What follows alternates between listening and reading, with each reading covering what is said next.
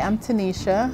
And I'm Tony. Tony and I met in 2010 on a dating website. At that time in my life, I was pretty busy. I was working 2 jobs. I was in school, and my son had just had a little boy, so I was leading a pretty busy life.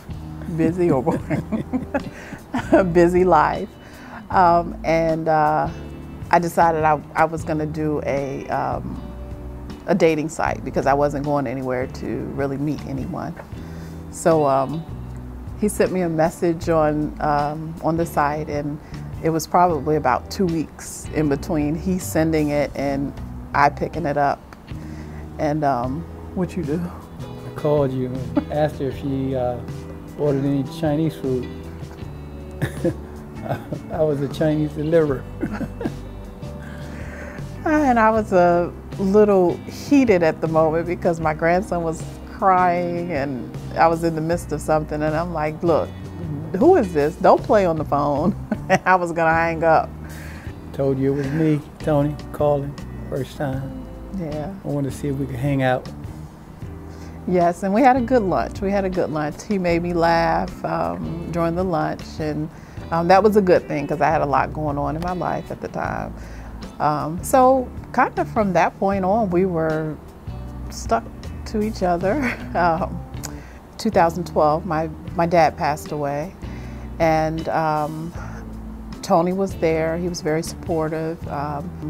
Tony said he had to speak to me. It was urgent. And the first thought, I was like, oh Lord, what is this? So we met for dinner, and that's when Tony told me that he had kidney disease. My dad had kidney disease, so I was quite aware of it. Yeah, I was. I had gone through a lot with my dad and the disease, and I'm getting him in various studies and clinicals and things of that nature. And Tony was like, no. I'm private. I'm very private about me and my disease. Time went on, about a month or so. Yeah, Tony started dialysis, making sure that you know, he went to his appointments and going to work. He wanted to maintain, I guess, as much normalcy to his life as possible. So this is where I really saw his strength, and throughout it, he did maintain his sense of humor. I love you, babe. I love you too. So we were scheduled to we were actually planning a wedding in 2000, and Tony became ill, so we didn't go through with that. Was scouring the internet looking for anyone that could possibly help us, you know, do a wedding. Grant a wish, huh? Yeah. So unbeknownst to Tony, I found Wish Upon a Wedding. I was like, oh wow, they really have things out here like this. So I put in the application, and after submitting the application, that we actually were contacted. So when we received the phone call, Tony was baffled because he was like, what is this?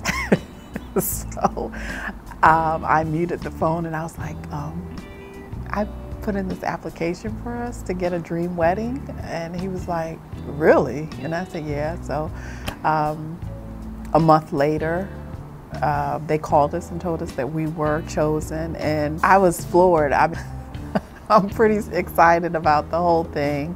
His situation that has allowed us to get this wish. So thank you, I guess. We're looking for a pretty awesome day with our close family and friends. Very elegant and somewhat blinged out situation. What you think? Yeah. Yeah, what? Whatever you want, babe. I've heard a lot of that this time. I hope that continues. I hope that continues on. Whatever you want, babe. Oh, okay. I just wanted to be a beautiful day for her. I want to see her in that gown and all her friends and family there and supporting us on our day.